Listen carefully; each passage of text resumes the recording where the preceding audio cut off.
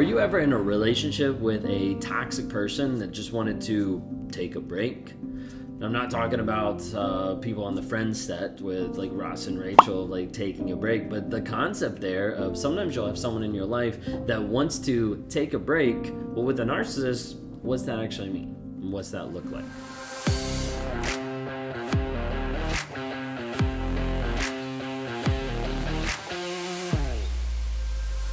If you guys are new here, my name is Ben Taylor. I'm a self-aware narcissist on this channel to provide awareness, growth, healing, and change. I'm the founder of Raw Motivations, the creator of the NARC app, and your guide in the 45-day Clarity Challenge that you can access at claritychallenge.net. We're on this channel to try to help educate people about narcissism, narcissistic abuse, and share some of my story in my journey of narcissism and help people understand. If you like what you see here, please subscribe and please hit that notification so you can see when we drop new videos, when we go live on the platform, when we host different events. We'd love to have you part of the community and help be an effect in your healing and helping you move forward. Well, today in talking about the aspect of the mindset of the ideas about behind the aspect of like, hey, let's just take a break. Let's just, separate for a period of time. Let's just take a pause on our relationship. Now, I want to give you a little bit of insight about it and then also some ideas of like how to approach it, okay? Narcissists that want to take a break. Now, you might be on one side or the other of, the Friends episodes of like Ross or Rachel, which was actually right. Were they on a break? Were they not on the break? Okay. But when we're talking about taking a break, we're typically looking at the tough spots in a relationship, where the relationship is really, really struggling or there's like a really bad interaction going on. Typically, you have an aspect of, on a normal couple, maybe bad communication, maybe having some issues, maybe needing to get into therapy, like multiple things. When we're talking about a narcissist, a lot of times we see a pattern of this either take a break aspect or just the toxicity ramping up to get to a place of taking a break. Maybe you were a part of this relationship where you were on and then off, like together, then not together, like always back and forth. And it produces this addiction level to this person because of the intermittent reinforcement, the highs and the lows, the ups and downs, the positive, the negative. It makes you really confused about what's real and what's going on. A lot of times in dealing with a narcissist, we'll see people that have had relationships that are really like, I don't even know how to define this. Like, are we together? Are we not together? And it goes back and forth really quick.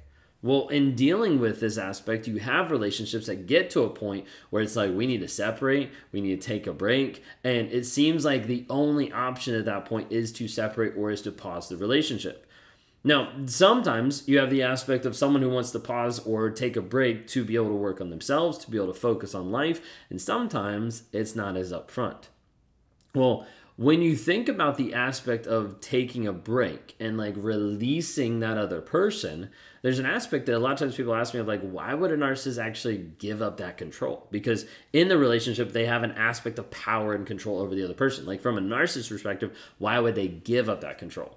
Well, from that aspect, the narcissist that wants to take a break oftentimes is the aspect that they already found someone else. Like, let's take a break so that we can work on ourselves, aka I go cheat and I go do something with someone else. It's typically an aspect of like this, like, wait, let's go ahead and build a different perspective or a different story in the direction that I want to go versus reality, versus the truth. Now, typically, this is an aspect that the narcissist is trying to hide. It's not necessarily something like, hey, let's take a break and let's see other people. Oftentimes, it's just a completely different direction that they end up going. But when we're talking about them giving up control, it's like, I found someone else. I'm building a new narrative that I'm going to go with. I found a new direction that I'm going to turn to. And oftentimes, this is an aspect of running from accountability and responsibility.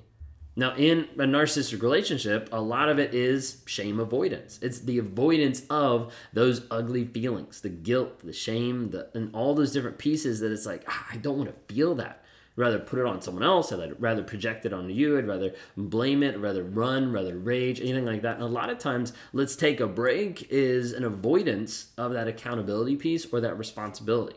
Could be something that you started to hold them accountable or to a whole nother standard. They're like, oh, yeah, we need to take a break. I need to figure out some other plans here so I can get out of this relationship. Well, like I kind of alluded to earlier, oftentimes taking a break from a narcissistic standpoint means, hey, it's time to go find someone else. Now, this aspect can be really confusing because there'll be double standards here. But what we'll see is when a narcissist goes and takes a break, or, we separate to work on ourselves, it's not really the aspect of like, hey, let's not have anyone in our life. Let's focus on introspection and therapy and journaling. It's not that. It's like, take a break from the accountability and responsibility to go be with someone else. Oftentimes, taking a break from a narcissist perspective is the aspect of cheating. There's not a ton of leeway that I've seen. And typically when a narcissist is like taking a break and stepping away from the relationship, they are stepping away from the relationship and going to another person. And what happens is like, let's go ahead and break away from these things and then do whatever I want to do and then come back. Sometimes then there's the aspect of coming back and you get involved with someone or you go out with someone and it's game over. Okay, because then they'll turn around on you and be like, oh my gosh, you cheated on me. We took a break and you're the one that cheated. You'll find so many times a narcissist will take a break, go be with 20 different people, come back and you look sideways at one person. They're like, oh my gosh, I can't believe you cheated on me.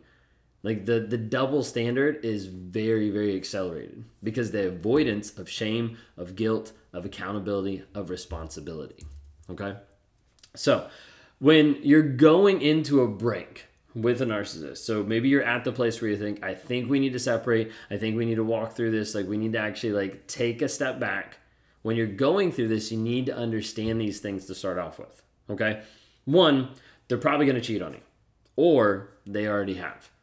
Typically, we've already seen this pattern in the relationship. Maybe you've already seen them with someone. Maybe they've already been communicating nonstop with other people and they need to take a break to figure it out. No, they need to take a break in that sense to be able to figure out what story they're going to tell people so that they look like the good person and you look like the bad person, so that they look like they didn't cheat and they can blame something on you. Like all that is just a facade. So no, going into you being with a narcissist and them wanting to take a break, just know that they're probably going to cheat on you or they already have, and this is the next step for them to be able to fulfill more of their desires without you standing over them with the accountability and with the responsibility. Second thing is going into a break with a narcissist, know that double standards will be in place, 100%. In that regard, don't expect much.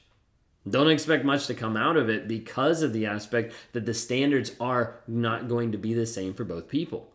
You might go into it being like, okay, but we're not going to see anybody, or we're not going to engage with, X, Y, and Z, or we're going to work on this, or we're going to focus in this area. And you'll find that none of the work really gets done on the other side. But if you don't do the work, then that narrative changes to be like, you don't care about the relationship and that you're not willing to actually do the work to work on them. And then they can phrase that to other people. This is why we're separated, because so-and-so wouldn't do the work.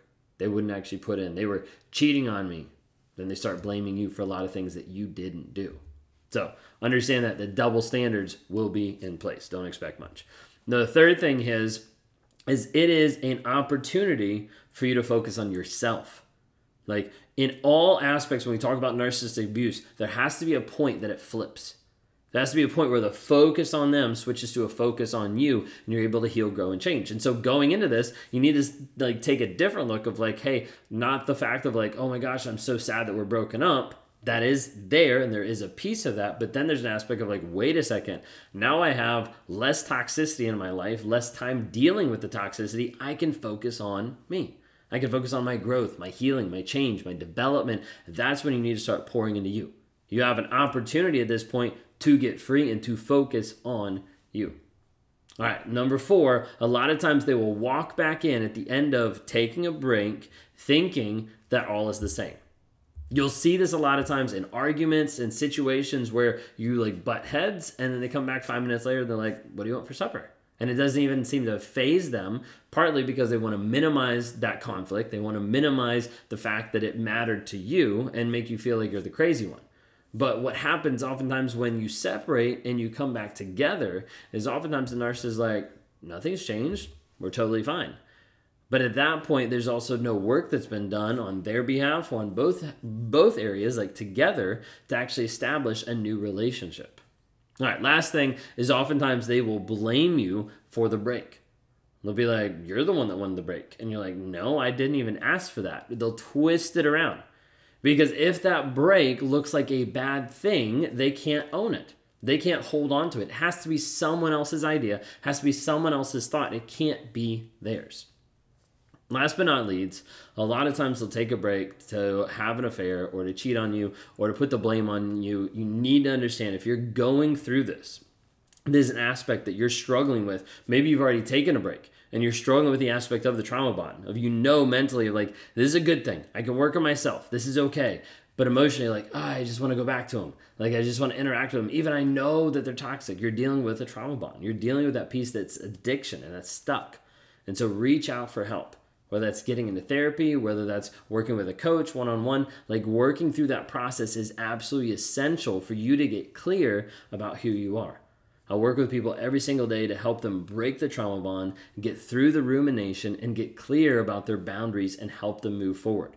If you're interested in talking one-on-one, interacting, developing with coaching, anything like that, you can go to rawmotivations.com. You can click on the one-on-ones. You can see some of the services we offer to try to be able to help you move forward and progress in your healing, in your growth, and in your change.